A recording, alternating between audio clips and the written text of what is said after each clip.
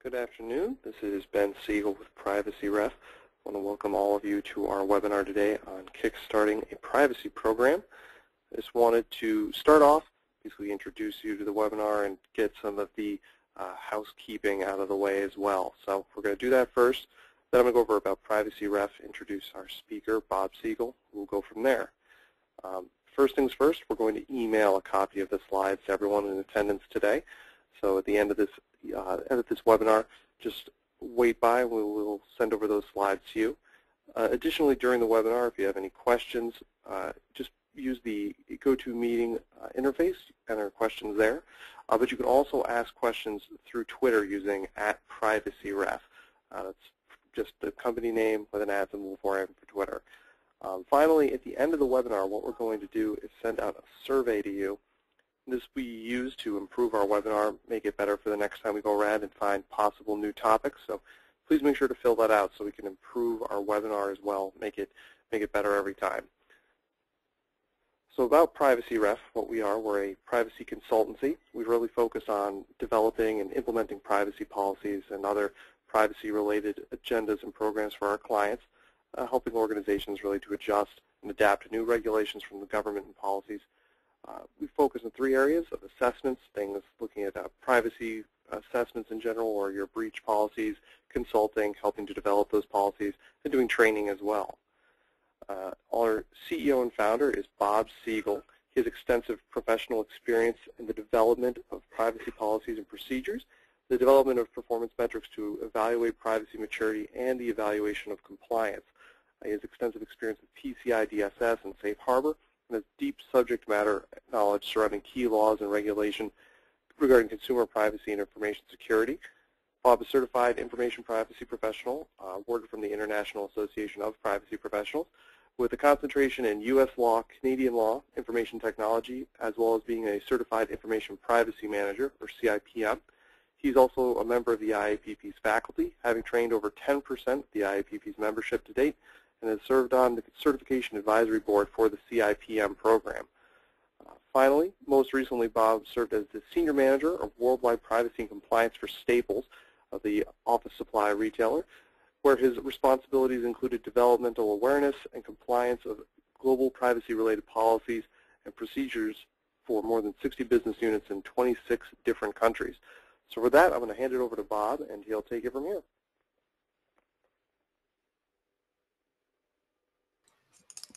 Thank you, Ben. Good afternoon, everyone.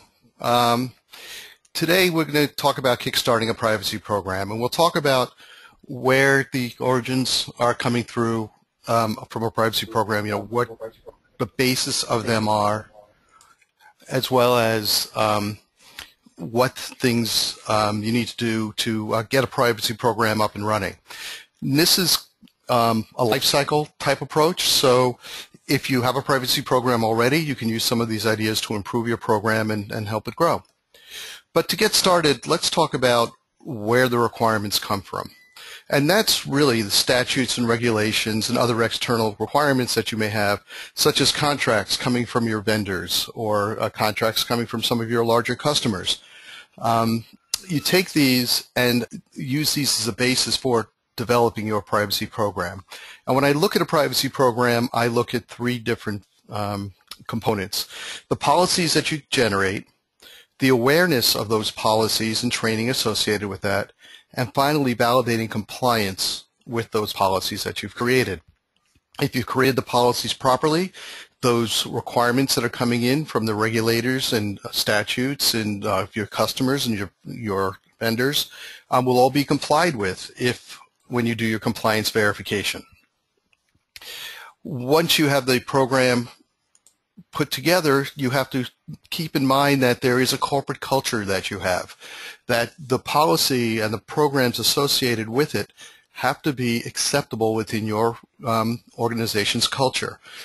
Even the rollout plan and the training. For example, at one point I had staff in Amsterdam and several staffs in the United States. How we introduced the program in those international locations, like in Amsterdam, was very, very different than what we did here in the U.S. In fact, one of my staffs was in Colorado. I had another one in Massachusetts. And the way we introduced the program in Colorado was even different than what we did in Boston. I go so far as to say that the culture even varies by department. Introducing privacy to an IT department can be very different than introducing it to a legal team or to an HR team or a marketing team. So you've got to be sensitive to those cultural aspects of your rollout program and the policy itself as you build your program. Finally, once your program is put together, you're going to implement it. The practice is going to become apparent to the public at large, and you're going to start getting some feedback from the public about whether things are working or not. That may be in the context of people continuing to do business with you or not.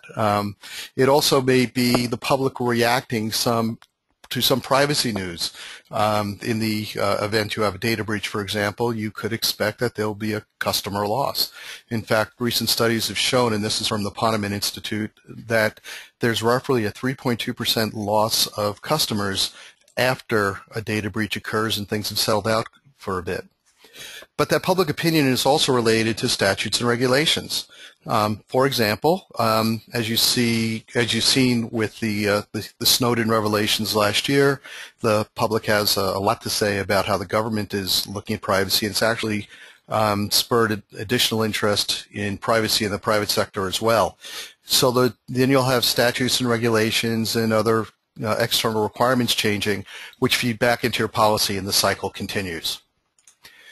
One question I frequently get is, how does privacy relate to security? Again, the policies and procedures developed for a privacy program are driven by those external requirements.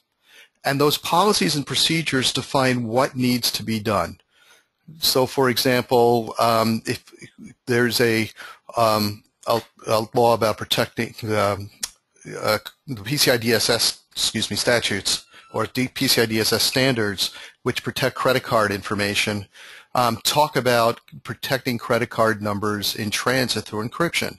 So the privacy policy may say that credit card information or similar sensitive information needs to be encrypted, whereas the security policy will then take that requirement and define how it gets encrypted and what level of encryption is acceptable to the company. So privacy and security need to work hand in hand. There's a saying that says that you can have security without privacy, but you cannot have privacy without security. So imagine that you want to protect all the information you have. You can put up a security program with encryption, with access controls, with firewalls, with data loss prevention tools, and it will work. But what privacy does is selectively say who can see what information when. And the only way to allow that to happen is through a security program, so the privacy side cannot stand alone. Okay.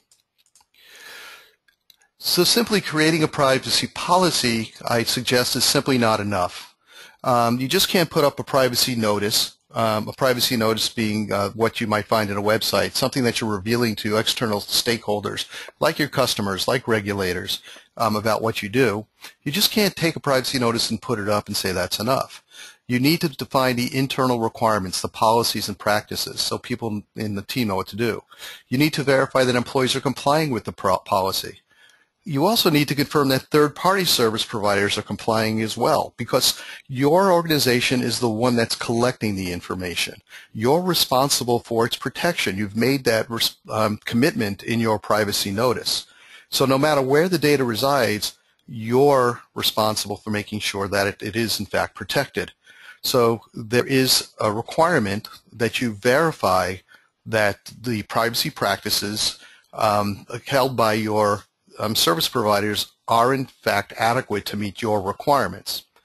And of course you also have to provide notice to your customers and other stakeholders about how you're protecting information. We'll talk more about privacy notices in a moment at the end of this session. The privacy program itself needs to constantly evolve. There are regulatory and legislative changes all the time. There are new laws that are coming up. There are new regulatory agencies that are coming up. There are new industry self-regulatory concerns that are evolving as well. Your customer, prospect, or other stakeholder requirements are going to change as their organization becomes more sensitive to privacy issues, as their organizations have to respond to their own legislative and regulatory requirements. They're going to be responding to that and maybe putting more demands on you as a supplier. The business environment's constantly changing. You may acquire a new company. You may divest yourself of a particular business unit. You may go into another line of business. If that's the case, there may be an impact on your privacy program. So, for example, if you are in, say, a business that is now moving into Canada from the U.S., expanding into Canada or expanding into Europe, there are new laws that you're going to have to deal with. If you're moving into a new line of business, say something that's healthcare related, you may have to start complying with healthcare laws. And finally, technology is going to change. As technology changes, the privacy program has to make sure that privacy is protected when using that new technology. So, for example, when Google Glass came out, you may have wanted to start putting in some items in your privacy policy about how your organization responds not only to Google Glass but other wearable technology. On the other hand, you may look at your existing privacy policies and say, well, gee, our policy says that you're not allowed to take photographs within our headquarters premises, and that may be sufficient to cover you with that wearable technology. Okay. As we go through the session, as Ben mentioned, if you have any questions, there is a question section on the controls that are with GoToWebinar, so please feel free to post any questions there and we'll respond to them as we go through the discussion. Okay. Now, if you don't have a privacy program in place, you may be abdicating some of your responsibilities to protect the information. And there are fines that are associated with that. So you may have to pay a fine within your, according to whatever your statutes you're required to comply with. In fact, if the FTC within the U.S. gets involved, not only may you have to pay a fine, but you may be subject to up to 20 years of oversight of your privacy program and practices. That in itself is a huge cost and a huge impact on an organization. There are data breach remediation costs. You know, how much is it going to take to fix the problem, to address the requirements of satisfying your customers whose data was lost, or your employees if their data was lost? On average, in 2013, the Ponemon Institute again found that the estimated cost of that was $188 per record. And that's not looking at the large breaches like Target and Home Depot. This was looking at breaches that are of small and mid-size. Now, could you imagine a mid-sized business losing records on 1,000 customers? It's $188,000. That's a huge impact to the bottom line. Of course, there's brand damage. There will be revenue loss. There will be customer losses. To reacquire those customers, it may take some time. It may take some additional advertising. It may take some additional programs in your place. It may require some additional discounting on product for customers who have remained loyal. And you may need to expand your marketing to regain the trust of the public. And then there's organizational reputation damage, meaning that it may be difficult to keep and then acquire new employees. So you may have employees that leave. Highly rated candidates that you're trying to pursue may have a lack of interest because they feel that you're not protecting their information well, let alone the customer's information. In fact, when I ask the question, when I give classes, I ask, would you want to go work for a company that's breached? And generally speaking, no one raises their hands, except there's usually one or two people in all the classes I've done that have said, yes, I want to. One of the individuals said they've been breached. I know their policies are good now. They've been reviewed. The other side of it is that second person who said, yes, I'm an IT security specialist, and I'm going to make a lot more money working for that company today than I would have just a few months ago. So the salary costs are going to be higher. But there's going to be increased hiring costs. You may need to pay bonuses. You may need to have higher salaries. You may need to spend more on search firms to find the right people for you. All of that is just because you may have had a data breach. You may have not had a good privacy program in place. Now, when it comes to starting a privacy program, this is a quick list of the 10 steps that I recommend. There's clearly more to a privacy program than this, and we'll talk about some other concerns at the very end of this presentation. But these are the top 10 things I think you need to do. Let's take a look at them one at a time. Right at the top, you need to identify an owner.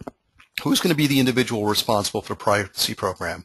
My recommendation is that this should be someone who's visible and part of the leadership team. It'll show the organization, it'll show your customers and your suppliers how important privacy is to your organization. The owner can't do this alone. That leadership member cannot do this alone. They need some assistance, and there are two teams I suggest putting in place. One's called the core team, the second the steering committee. Now, the core team consists of individuals from various business functions around the organization, any part of the organization that may be touching personal information from customers or from employees. So the members of that team will certainly be someone from the privacy office. It'll be someone from human resources, someone from IT, somebody from sales, somebody from marketing. At a minimum, obviously, the legal team will be involved as well. But you may have somebody there from customer service.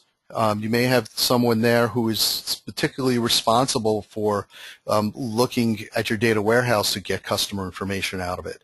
You want to make sure that all these individuals have a seat at the table. Make sure that the departments have a voice in what the privacy program is all about. It would be great if those individuals can have their participation in the privacy program added to their goals. It shows more commitment by their department beyond what the organization has provided. But it also gives them part of a charter to drive activities related to privacy within their functional areas. Generally speaking, you see a small number of privacy people in the privacy office that are trying to work with a large organization. In the case of the staff I had when I was working at Staples, we had 6, 7 people to deal with 90,000 associates. I'm working with one Fortune 50 company now that's much more fortunate. They have 25 people, but they're dealing with 160,000 people. So that small number, you can't have everyone everywhere. What you need to do is take advantage of members of the core team to help you drive your program around the organization. The second team is the steering committee. That's comprised of senior leaders, usually peers of the owner. They're the sponsors of the overall privacy program. If someone from their organization or someone anywhere else in the organization comes and talks to them about privacy, they're the ones who are going to show the support. And what they're responsible for is providing just general oversight and direction, for example. What projects should the privacy team work on? What events have they seen in the news that they feel that the privacy team needs to delve into to make sure that the organization is protected? They'll review all the policies that you're proposing. Make suggestions for modifications for improvement, and eventually approve the policy and participate in the rollout of those policies. And most importantly, they'll provide funding and resources to help you along. For example, if your chief marketing officer happens to be part of the steering committee, which I would strongly recommend, they can help you define posters and communications and marketing type materials to help make people aware of what the privacy program is all about. Okay. Now that you've got a team in place, you want to take an inventory. You need to figure out what's happening now with the business in its currently running state, what data is being collected, how it's being used, and how it's shared.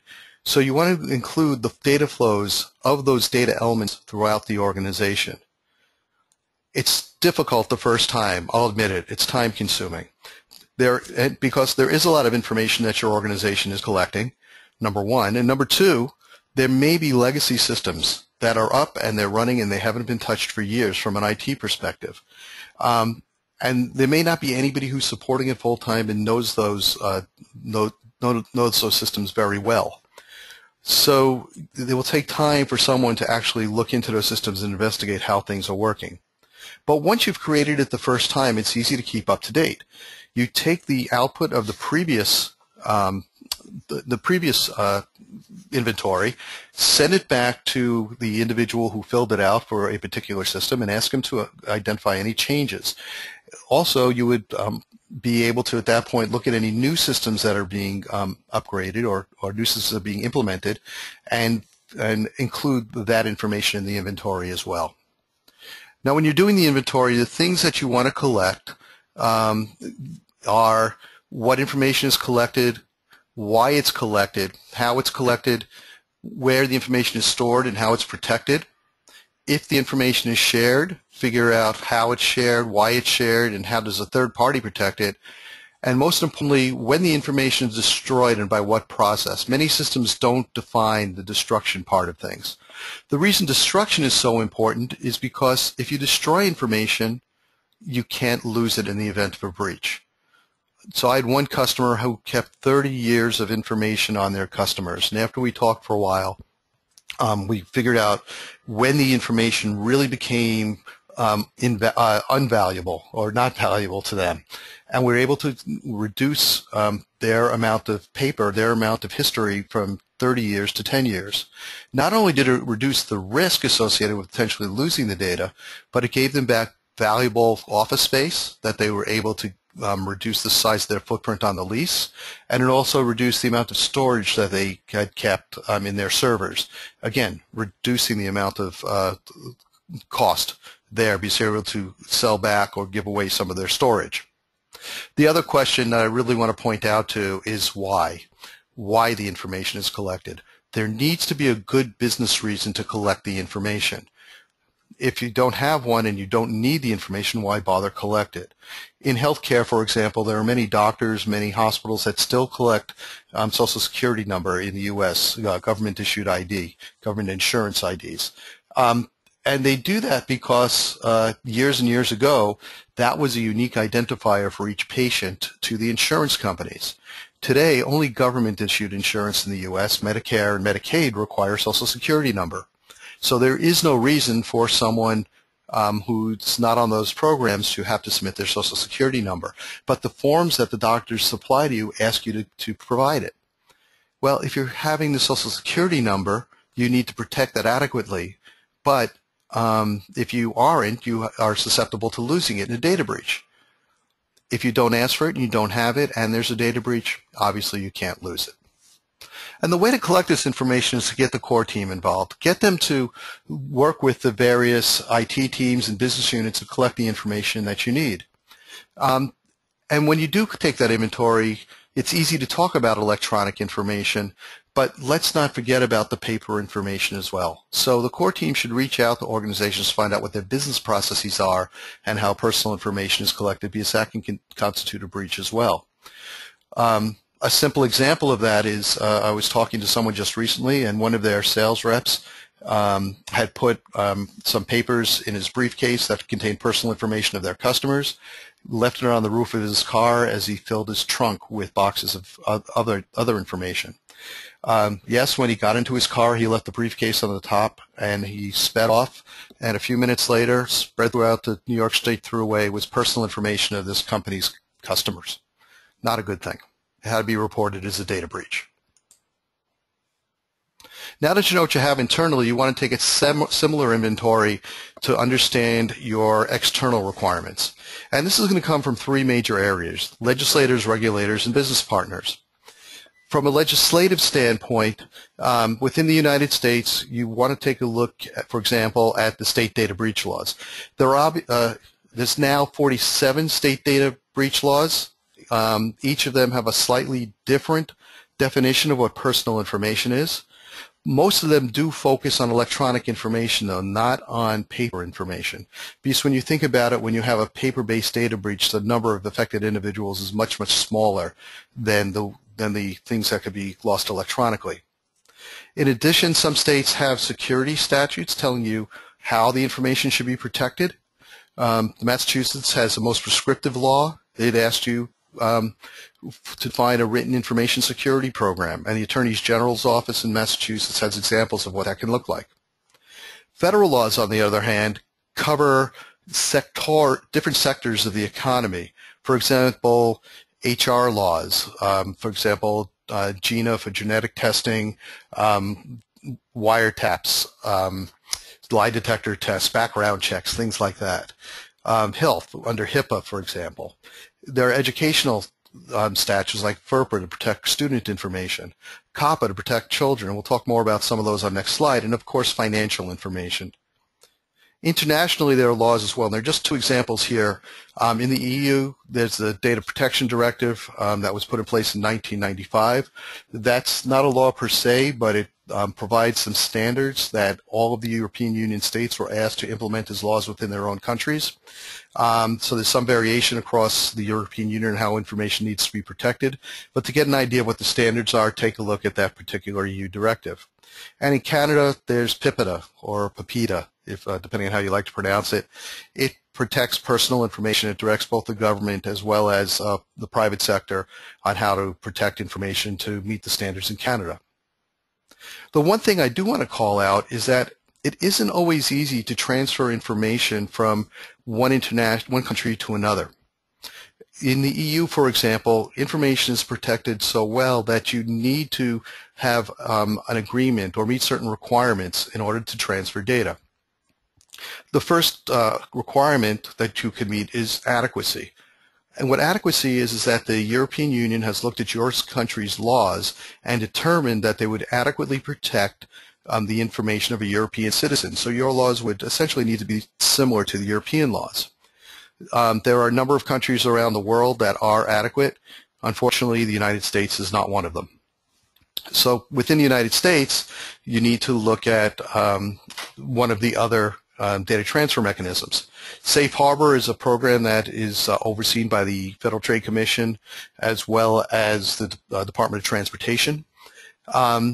It is voluntary, and basically it is a way for an individual company to say that they are adequate under European law.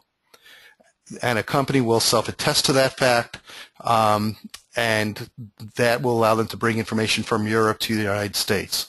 However, it cannot go outside of the United States under Safe Harbor. Other mechanisms are model contracts or data transfer agreements, which are essentially contracts and agreements which talk about how information can be protected, will be protected, and once that's approved by the authorities in Europe, you can then transfer information from a European company to a U.S. company. And then finally, there's binding corporate rules. That is an enterprise definition of how your organization will protect information.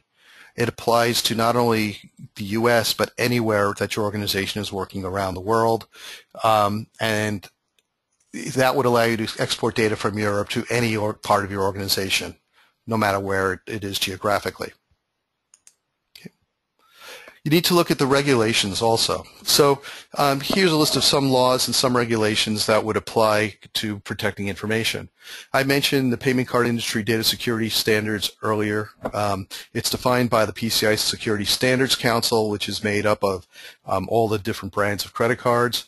It's enforced by the credit card brands and the credit card transaction acquirers, meaning the people who you send those credit card transactions to for approval.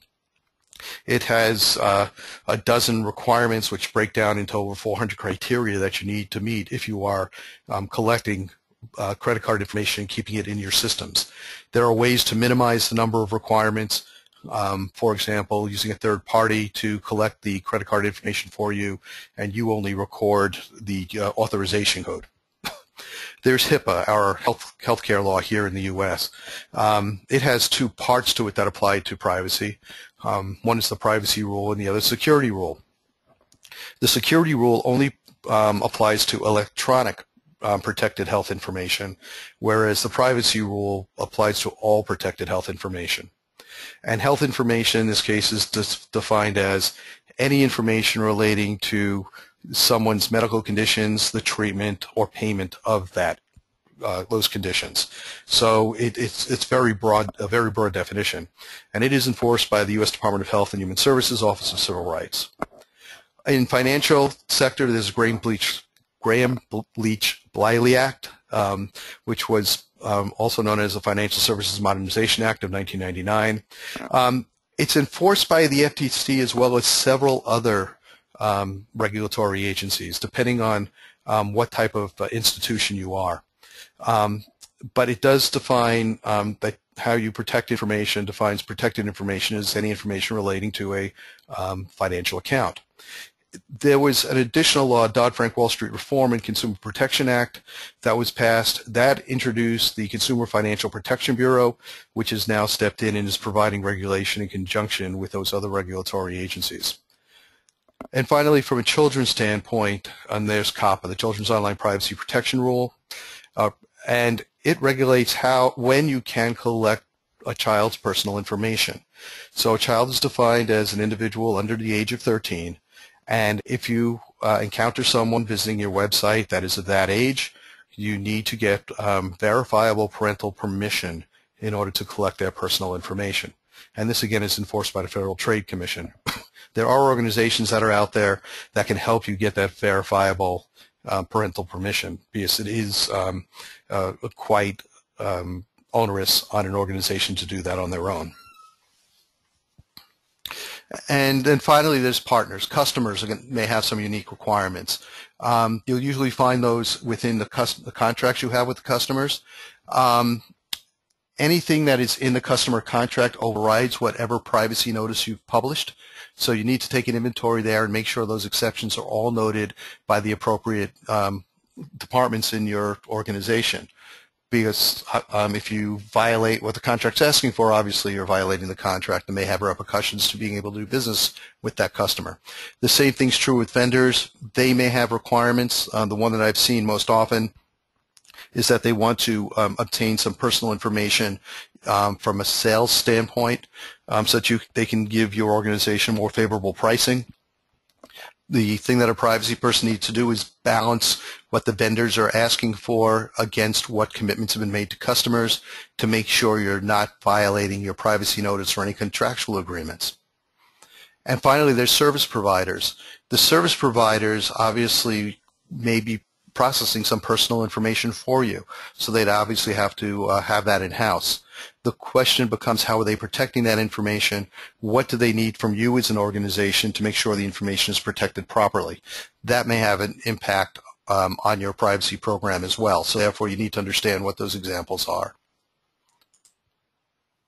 So now you have the requirements from regulators and your business partners and the law. You know what information you're collecting to do your processing from your various business units. It's time to define your policy. And I think of a privacy policy as something that's very high level. It defines what the right thing to do is within an organization and leaves the details to supporting documentation. Okay. So aside from the fact that it introduces some stability to the privacy policy, it also engages the different parts of the organization to help define what those standards are, what that supporting documentation is, so you can take advantage of their expertise and engage them in the privacy policy and privacy program. Okay. A couple of key things. You need to define that if the privacy policy is violated, what the consequences to the individual violating it are. For example, you may end up saying that, and this is what happens most often, is that violation of this policy is subject to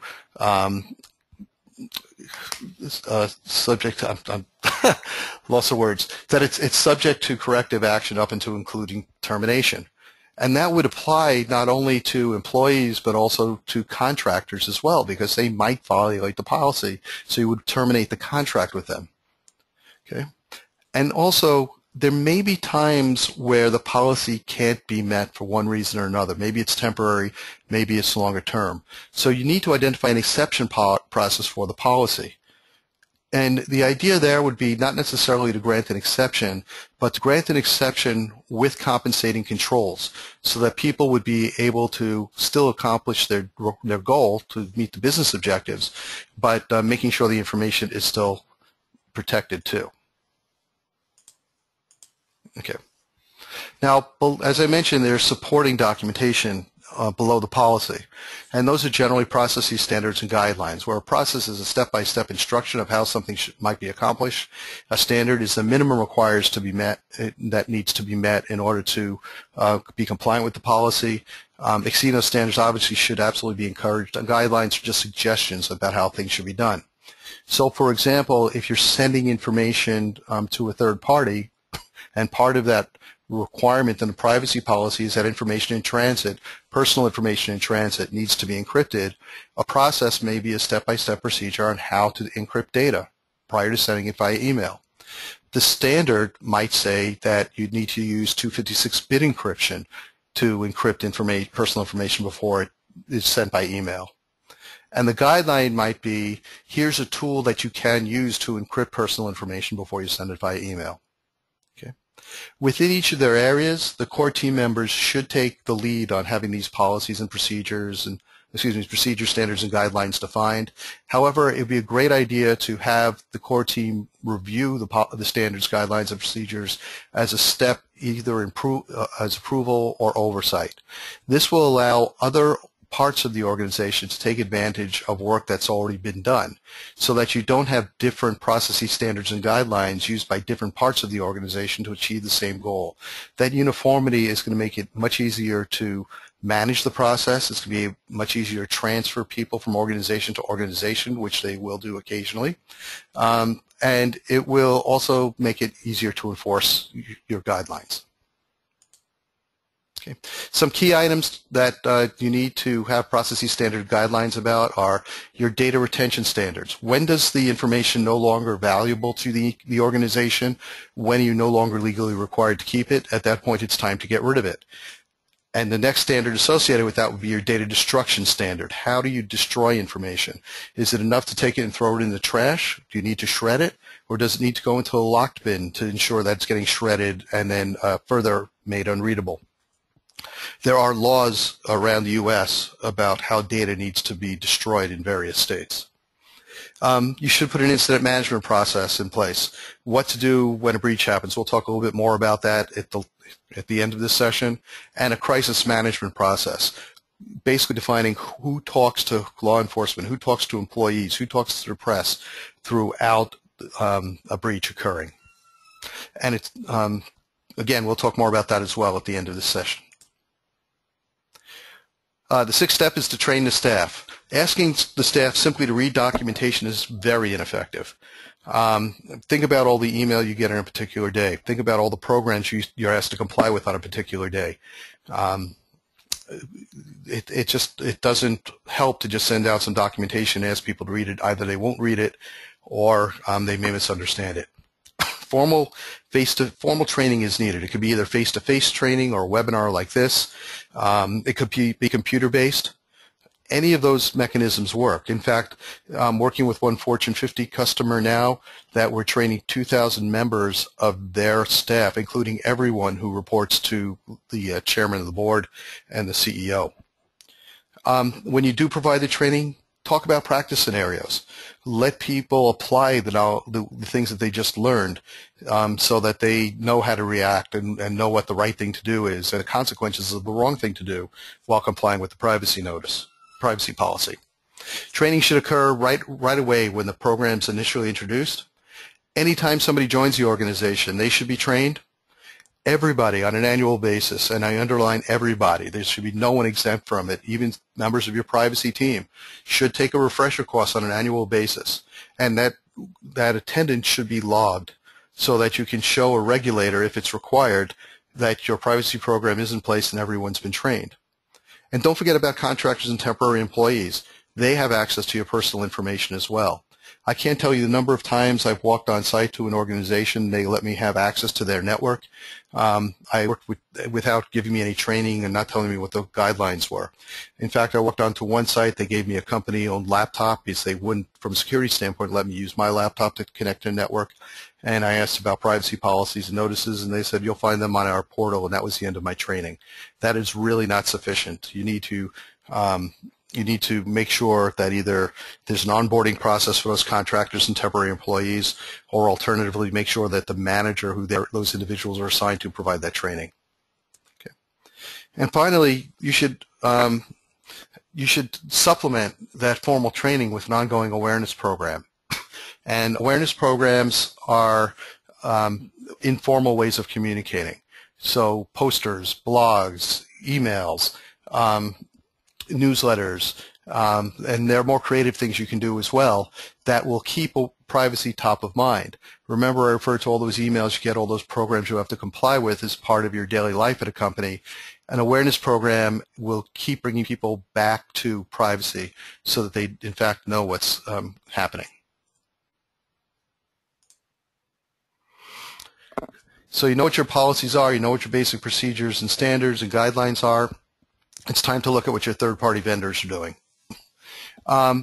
The organization, as I said before, is responsible for data it collects no matter where it resides, whether it's in your possession, whether it's in the possession of a third party, whether that third party is transferred it to a sub-processor, as well as when the information is in transit. So the questions you have to ask, the basic questions you need to ask, is, are the third parties meeting your new policies? If they're not, are they willing to meet the new requirement? If not, how do you get them to remediate the situation or compensate for the requirements that are not being met? And finally, you need to be willing to cut the tie with that third party and to find someone else who can meet those requirements. Now, there may be only one vendor who can meet your requirements for some particular reason. You need to spend the time with them and not necessarily give in to say you're going to work the way they want to work. You need to find some way that your organization is comfortable with the way the information is being protected so that in the event that that third party has a data breach, your position is least defensible when it comes to having reviewed the situation and try to remediate any gaps. A way to do this is to ensure that third parties understand your new requirements. Hold a webinar series about your new policy. Invite all of your vendors there. Require that your vendors have a point of contact that is responsible for privacy or responsible for security. And finally, hold individual meetings with your key partners, the ones that are getting the most of your personal information. You want to make sure that they're aware and participating as much as they possibly can because you're so reliant on them. Follow up with a questionnaire you can create about the privacy program. You can create one yourself, or you can find one out on the web that might be useful for you. One organization I use for assessments and have used for assessments in the past can be found on sharedassessments.org. It's sharedassessments.org. And finally, the contracts that you have with your vendors and your service providers should require compliance. Should require that your privacy programs are being met. This is actually required by some state laws. It's also required by some international laws. But it will not necessarily be easy to get all of your vendors to agree to this. It's going to become a negotiation point.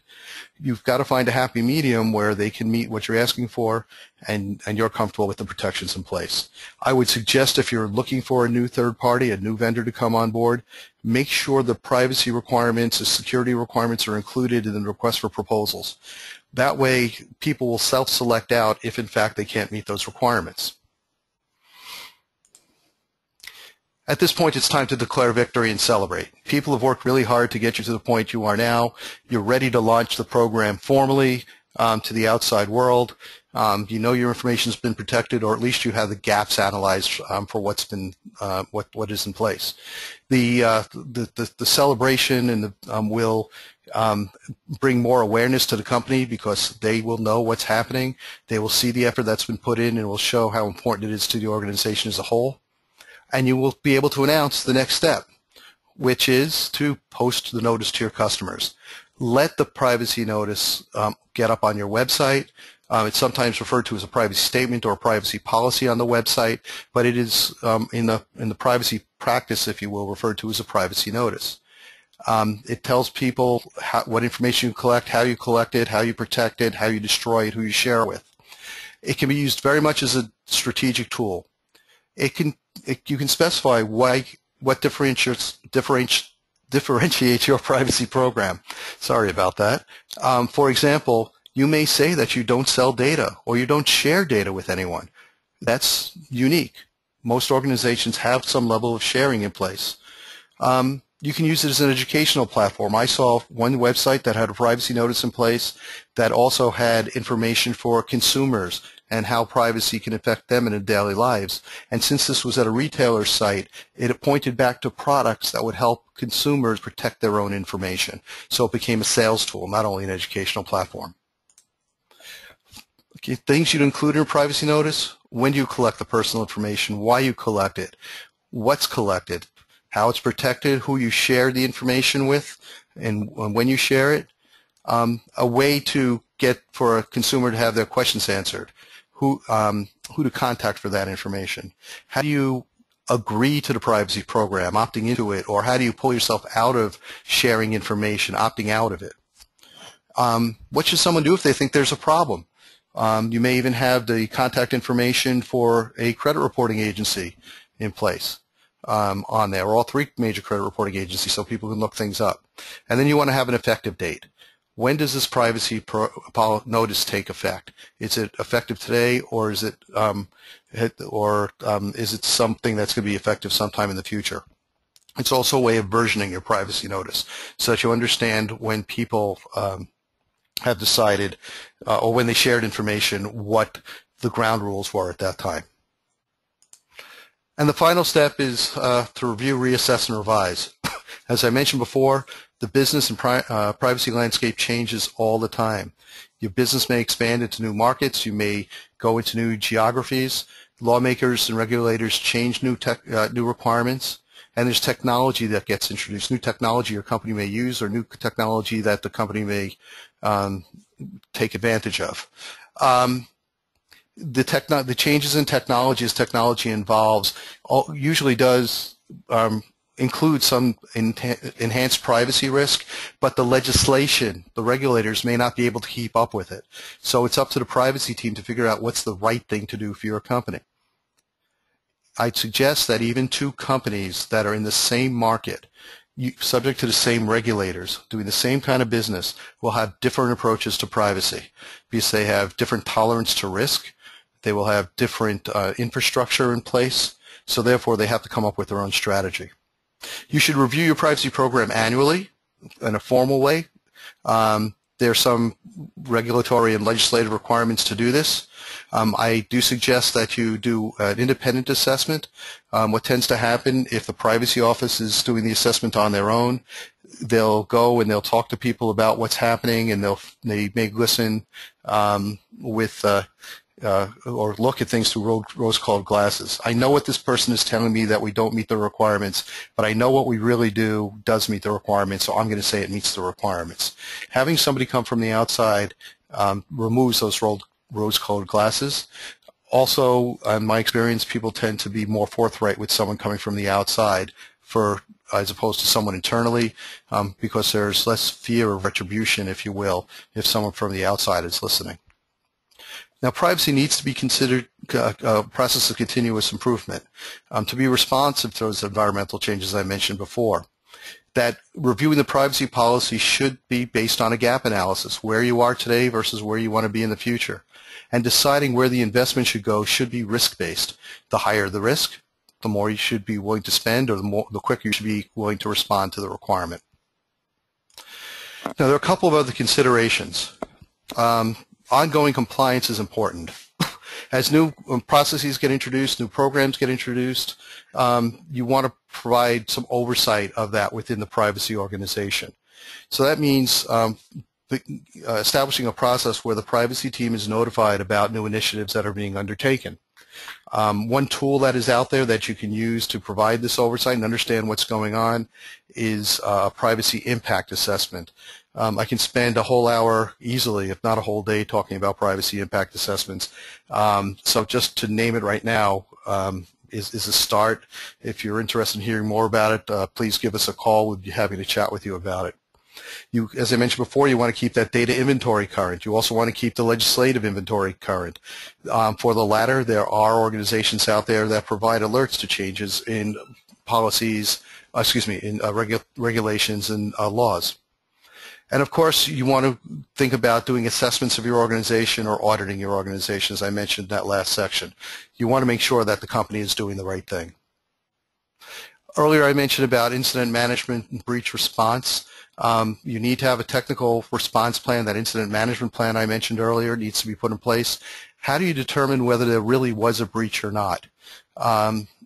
If there was, what are the steps that need to be taken? Who has the technical responsibilities to control the bleeding, if you will, and forensically isolate the system?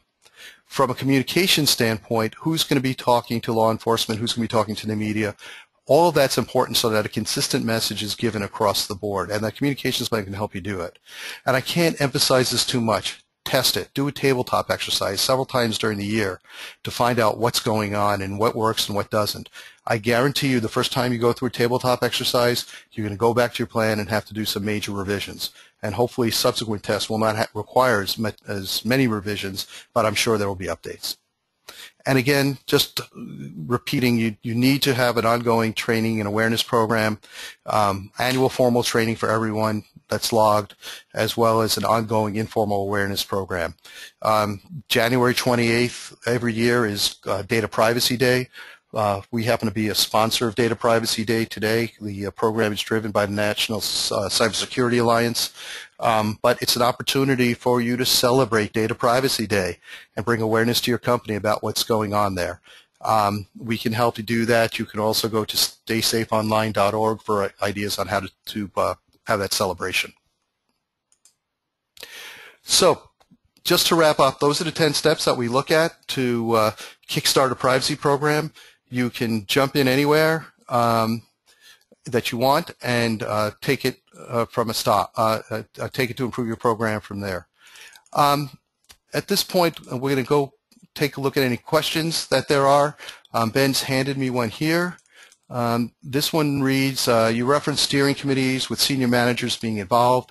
If I'm part of a small business, such as one with 10 or fewer employees, what other options do I have besides including everyone or just having one person in charge? If your company is that small with 10 people involved, one person can certainly take the lead, but you want to make sure everybody buys into it. You know, smaller companies tend to be more family-like, more cohesive. They want to do things together. So it probably will not take as much time from those 10 people as you might find in a larger organization, but certainly having them participated is good enough. In an organization that size, and to be candid, the smallest organization I've worked with is 30 people.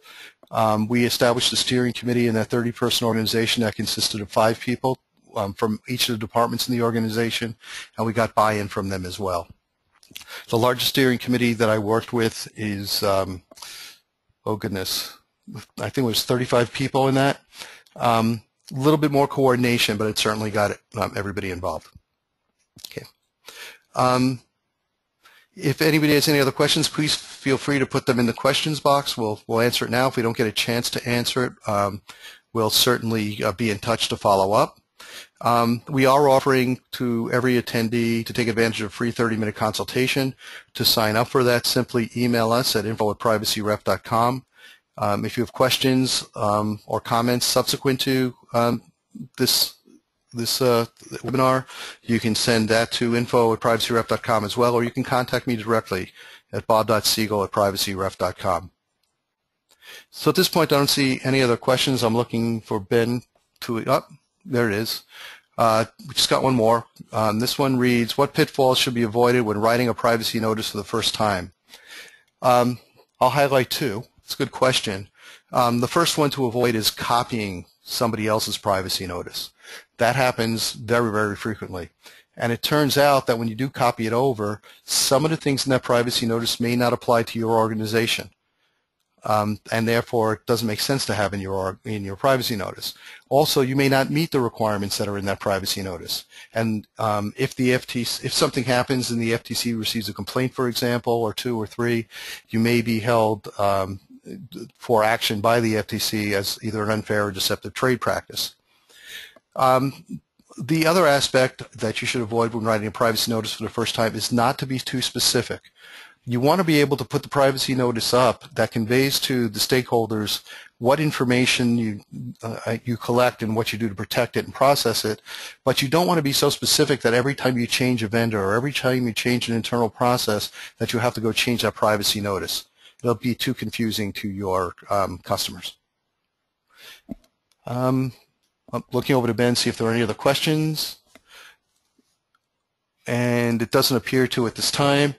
So with that, I want to thank you all for attending today. There is a short survey that will pop up when we complete this webinar.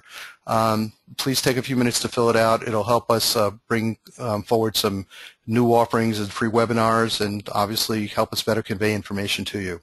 And we are looking forward to speaking to you in one of our consultations. Thanks again for your time.